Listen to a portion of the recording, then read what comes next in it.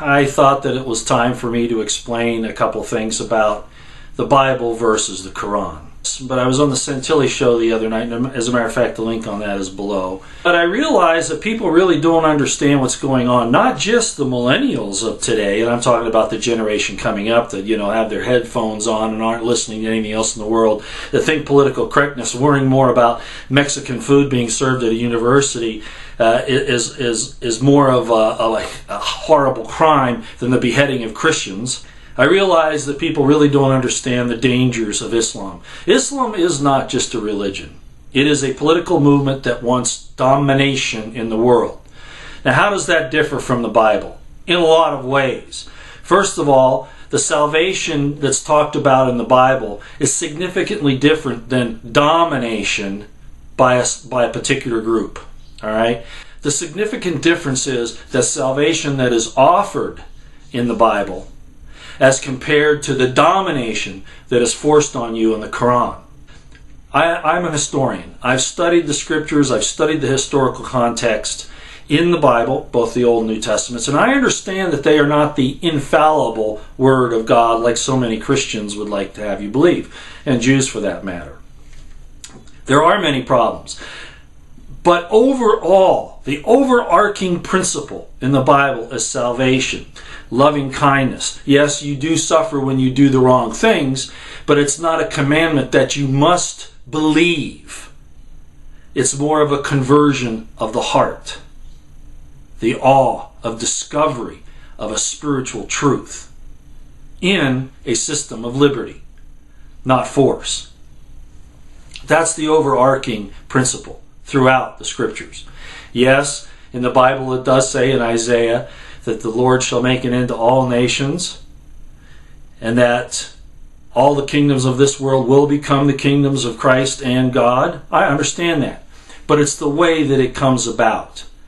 The requirements of the adherents of that faith, how they act, that's so different. I'm not going to spend a lot of time on that because I think most people have a pretty good grasp of that. What's important today, the purpose of this video, is kind of an addendum to my last one about what our military is aiding and abetting in the world, the evil that it's aiding and abetting in reality, the whole entire military-industrial complex. And part of the tool that it's using is this situation with Islam. And I'm not going to go through a whole history of that. I just want to say a few important things. First of all, Islam appeared on the scene in about 600 AD. It was brought about through, purportedly, Muhammad the Prophet. Whatever Muhammad stood for and what he did, that religion that he did then is not the religion today. And there will be people that will argue that day in and day out. But that is the way things progress in all situations. There's always a divergence. And proof of that in the Islamic religion is the disagreement. Indeed, the blood feud between the Shiites and the Sunnis, between those that believe that the leadership of the Islamic political movement and religion should fall either in the hands of the relatives of Muhammad or basically his right-hand man, who wasn't a relative. That's the whole argument. So we see this rift right from the beginning. Now, I mentioned in the Santilli Show the other night, Satanic Verses by Salman Rushdie, and the important thing to understand about that is that it shows that Muhammad had a side that, and there are disagreements over whether what he said about this vision he had with the three female spirits that were actually a part of God's organization, even maybe a part of God, what they told him was actually from Satan. Frankly, I found it to be not that myself, but that's the basic concept because of the way Islamic people look at Allah and about God in general. Salman Rushdie talked about those verses and the fact that they were written by Muhammad. The point of me bringing that up is again, there's this rift in the religion that us Christians don't have anything to do with. Okay? So there's a problem in Islam already. But I want to get back to this main thing because it is so important. The main thing being that it's not just a religion. It's not just, if it is at all, a spiritual system. It is a political movement that requires its adherents, its followers, to do three things. Admit that Allah is God, that Muhammad is his prophet. That's a requirement. And thirdly, that it will take over and rule the entire earth, if not, in the end, the entire universe. Philosophically, God does rule the entire universe. But how does this get brought about? In Islam, they'll say, well, no, you lose something when you translate from the English or from the Arabic to the English. Look, I've picked up Qurans from Muslims who have handed me at different events. So you Muslims, you Islamic followers, you give these things to us anyway. And if anyone reads these things closely, you see the difference. Islam is an enemy of all mankind. Just like the criminals in D.C. are the enemy of all mankind. And those two forces are using each other. And I could draw in, a bunch of other stuff too, but that's the basics at this point. So, what Islam says is a lot of good stuff. Don't steal from your neighbor. Believe how good Abraham was and all the good things he did. They talk about Moses. Muhammad in the Quran even talks about Jesus, a virgin birth. Let me point out to you what Muhammad was doing. Or if not Muhammad, his followers after him to do some architecture in a religion, in a philosophical, political movement to gain control in the world. They took the best things that they thought that they saw in Judaism and the best things that they thought they saw in Christianity and combined them, thinking that in that way they could bring everybody under the Islamic umbrella. That's what happened in the book of the Quran and in the Islamic religion. If not an intention by Muhammad himself, that was the end result. Okay? It is a religion of force. Yes, it says, oh, you need to do these nice things and all of that, but 90% of it, where it says that, is to lull you into a state of security where you don't look at the rest of it. I'm going to quote one passage up here for you Islamic people that are listening to this, because this is out of your Quran. I'm not going to go into a whole lot of deep talk about this, but let me quote this to you. God will not force any soul beyond its capacity. Remember that. Because no matter how much you apologize for what's going on in the Middle East today, or what they intend to do to any non-believer, infidel if you like, they are not abiding by that. Unless you think beyond its capacity means, well, if they don't make it, then they deserve death. And that's the end of their capacity. That's the only way you can get by with what's going on today. I understand that jihad does mean a struggle of sorts, but it also means not really a holy war, but physical combat, almost. Okay? So I do understand it. And you can apply jihad to a lot of things. Struggling with your own heart to be better. Those kinds of things. I understand that. But when it is used in telling people that they either have to accept Allah and your interpretation of Allah and accepting Muhammad as a prophet and the law of the Quran, and if they don't do so, they have three choices. And what are those three choices? Pay a tax. That's manipulation. That's force. Go live somewhere else, but you want to take over the whole earth. Domination. So eventually there will be no other place to go under that paradigm. And three, death. That's it.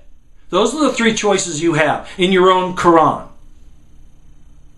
Okay, you people in the United States of America and in Eastern Europe, you do not understand this. And if your leaders do, they're not telling you the truth.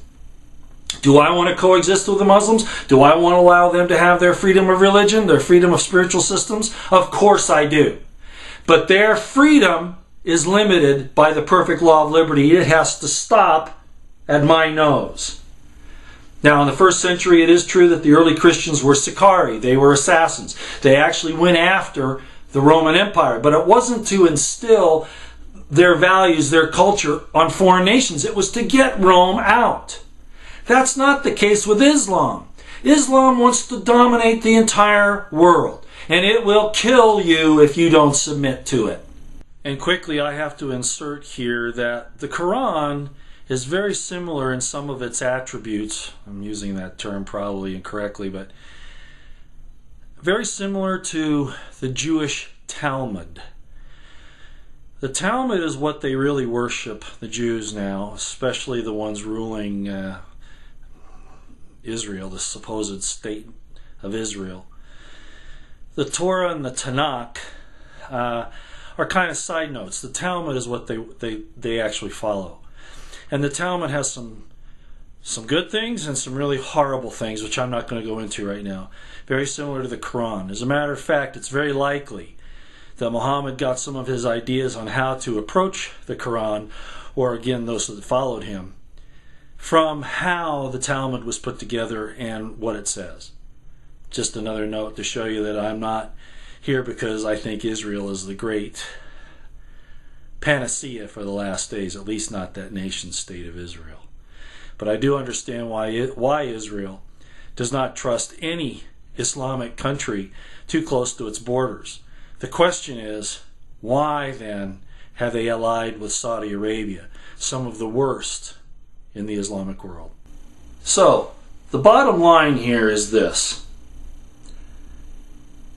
The United States, the military-industrial complex, intelligence complex, all of that, has found something that they can use for perpetual warfare.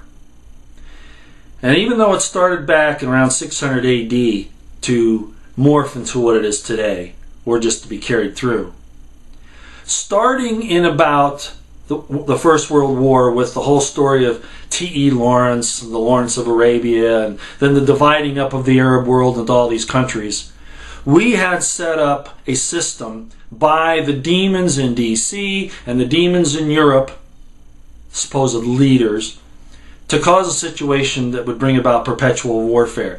Order out of chaos, that same old thing. Not peace, mind you. Not peace. So now what we have now is a situation where Islam has gone crazy. By the very words in the Quran, there is no such thing as a moderate Muslim, whatever that means. Okay, whatever it means by the people that invented this, it does not mean that they will allow you to live if you do not accept their religion and their political order. So now Americans and Eastern Europeans, actually everybody in Europe, you're going to have to decide. Your leaders are taking you down a road, forcing you to accept people into your countries under the pretense that they're refugees from a war which, as a matter of fact, the people in D.C. started. And in Europe started. So in that regard, there is some responsibility. But not to bring somebody who wants your death and destruction into your country. If they need aid, develop a place somewhere in the Middle East and send it to them there. Islam is the enemy of mankind. Islam is the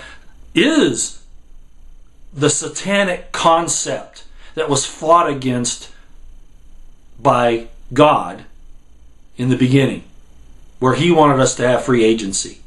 Islam is a religion, is a political system that if you do not give it your complete and undying allegiance, they will kill you. That's what it is. Nothing more, nothing less.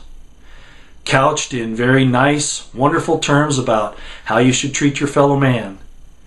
But when it comes to accepting Islam, again, you go back to those three choices, and there are no others.